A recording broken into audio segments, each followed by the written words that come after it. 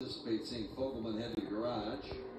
Not sure how much damage Jordan Anderson had. We saw him spinning through the grass, but didn't see any significant left side damage. You know, we were talking about how smart Corey Heim was, having Ryan Priest behind him, Ryan staying in line. All that's out the window now. We're going to have another choose, and we'll have some spots swapped up here. And I'm guessing it's not going to be the last time that we ever restart. Probably not.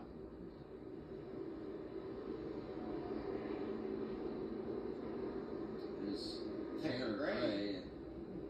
Tanner Gray grazed the wall at one point, and as he lost speed, does it get everyone else to bunch up? Take a look. There's Gray in that black 15. Just a little bit of a scrub there.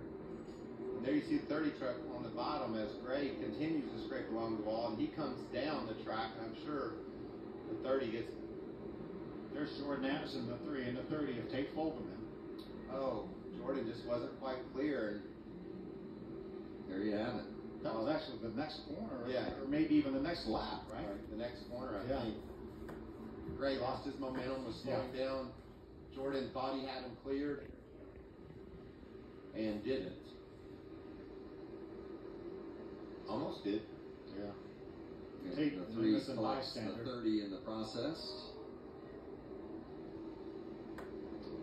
See it one more time. There's, you know, as in that part of the racetrack for Tanner Gray, he had no idea Jordan Anderson was going to come up. He just, you know, he thought he would hold his line. When he did, it was too late to do anything about it.